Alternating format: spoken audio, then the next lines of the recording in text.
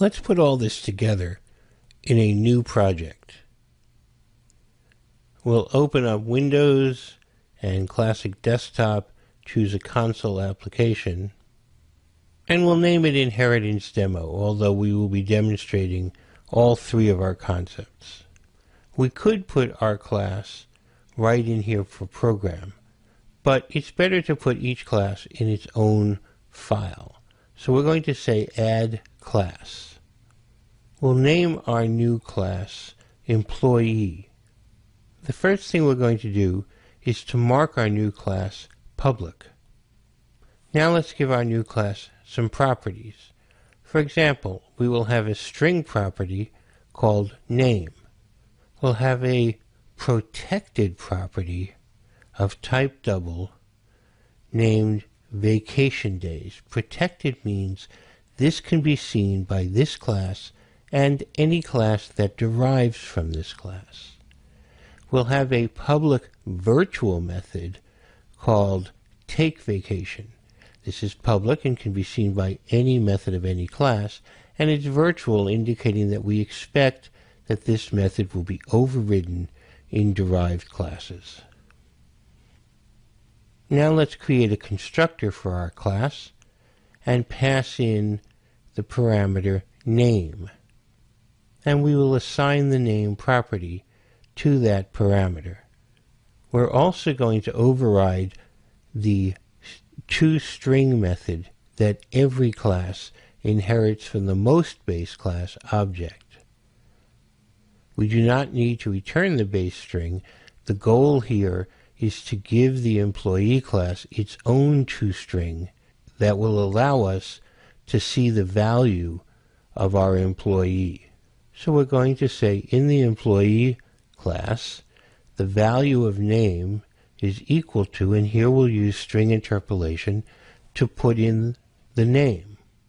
Let's close off that square bracket, and now when we ask to write line the employee, it will use this overridden toString.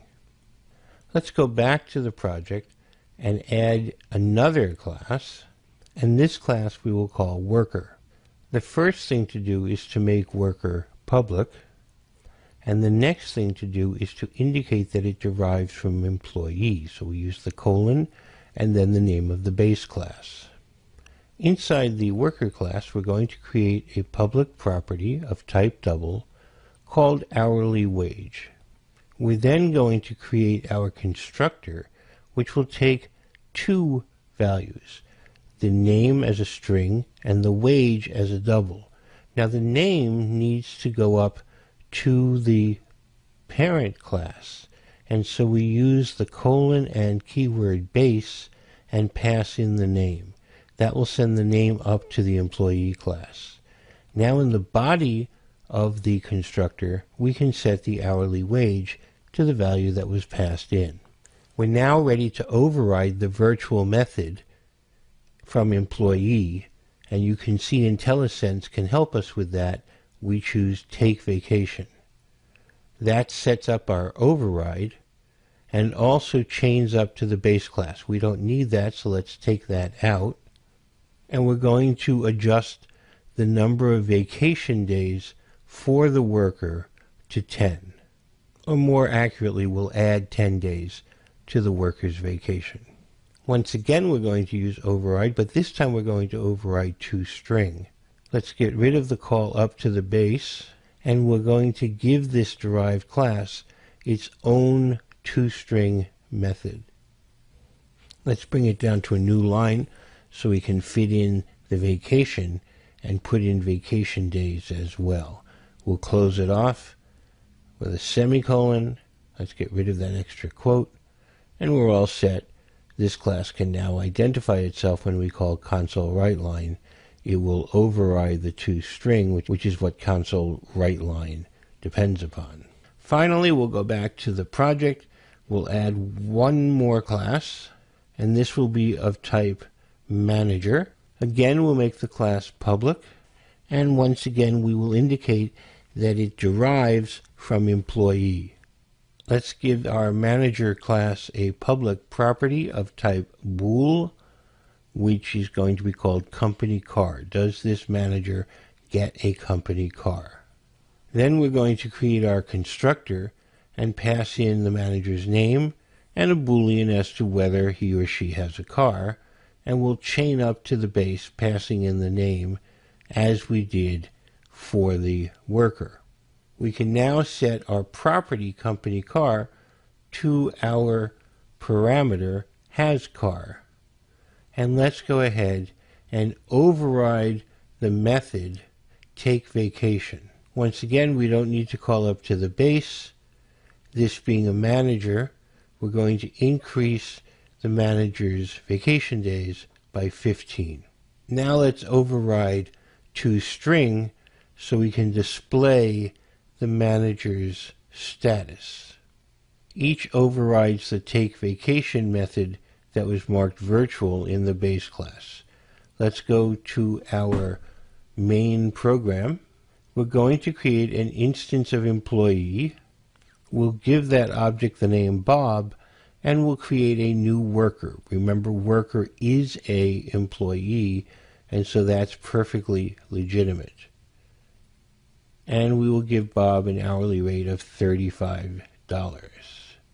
Now let's create a second employee, and that object's name will be Joe. Joe will be a new manager. Remember that manager is a employee, so that too is perfectly legitimate. And this is where polymorphism comes in and shows its strength. Let's create one more employee. The object's name will be Sally, and we'll create a new worker instance which we will assign to that object. And we'll give Sally $27.50 because of the pay disparity. The next thing we can do is to create a list of employee objects. This uses generics, which we will be discussing later in this course, but it is simply a list, and we're going to call that list employees and instantiate that list, saying new list of employee. That allows us to initialize that list with our 3 employees, Joe, Bob, and Sally. Now that we have a list of employees, we can create a for loop setting I to be less than the count of employees. Remember, we start with 0. For each iteration of the for loop, we're going to take the value of I, that is 0, 1, and 2, and in each case we will call the method takeVacation that was virtual in employee and overridden in worker and manager. We will now call WriteLine and pass in that employee object off of the employees collection. So it will iterate through the collection and show the 2 workers and the manager, treating each as an employee. Let's run that. And you can see through the magic of polymorphism that in that collection of employees we have a manager and 2 workers, and each one handles the vacation appropriately because that's what we overrode. We are only allowed to invoke properties and methods that are common to the employee class because what we have is a list of employees. If we were to try to invoke a method from manager or worker derived from employee coming out of our collection of employees, well, let's see what would happen. Let's turn to our manager class and give it a method drive car.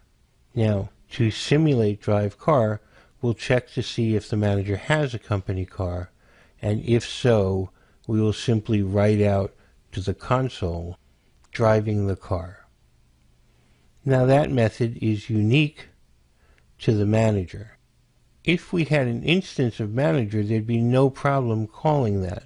But what we have is a collection of employees. So if we try to call drive car on our employees, not only will that not work, but it won't even compile. When we have a collection of employees, all we can do is call the methods and properties that are common to the employee class.